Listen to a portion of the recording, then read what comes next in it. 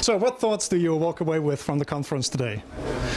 I'm very pleased that at this meeting about food security, we had a lot of people who are primarily interested in agriculture, recognizing that agriculture is important, but we have to involve other sectors of government in this work, particularly the sectors concerned with social protection, the sectors concerned with health and education, the sectors concerned with finance. Now, this is important because agriculture is such a key sphere of activity, but its real potential globally can only be achieved if these other groups are involved. Second point, I think we recognize that a lot of the issues in agriculture for the future, particularly when we're looking at climate change and the environment, are local issues. They're issues peculiar to a particular region of the world.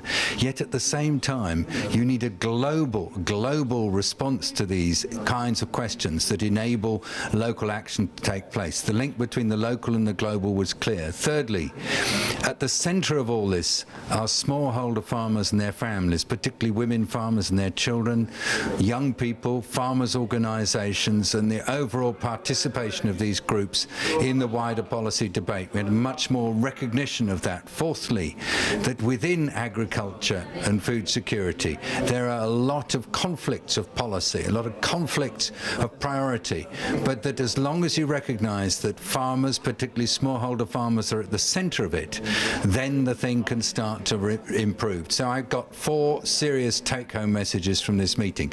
Do other people get these messages? Well, I don't think that matters, because this is a meeting not so much for everybody walking away with the same outcome. It's a meeting to get the conclusions of civil society, farmers, community organizations, Africans, Asians, Latin Americans, coming together to feed through to the big policy discussions in the G20. That's what Staffan Nielsen asked for. That's what he's got.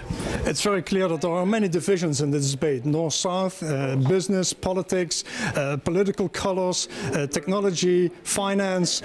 What concretely are you looking for when G20 foreign ministers sit down in Paris next month, exactly a month from now? What would you like to see as the outcome from that meeting? You can't seek to harmonize policy and make it coherent unless there is some agreement on where you're trying to get to with these policies.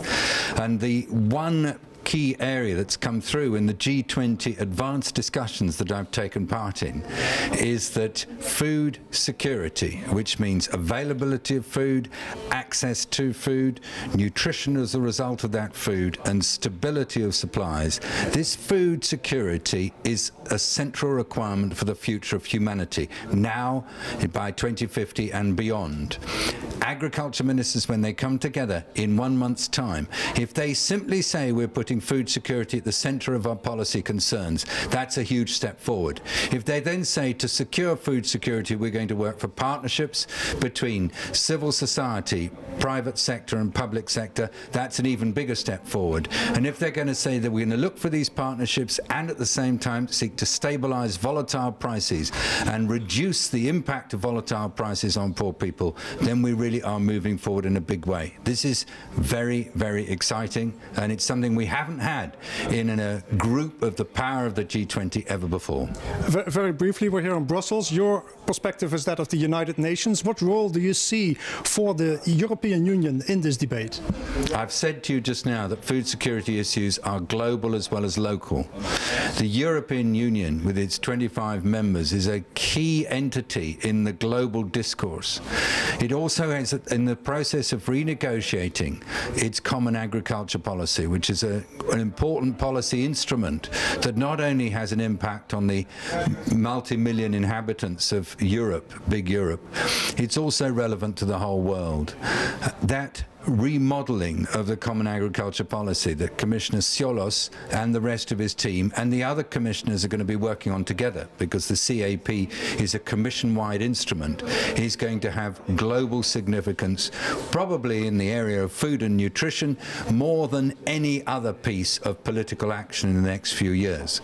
So let us recognize the way the CAP and Europe more generally is evolving on agriculture is key to the future of food security for our world as a whole.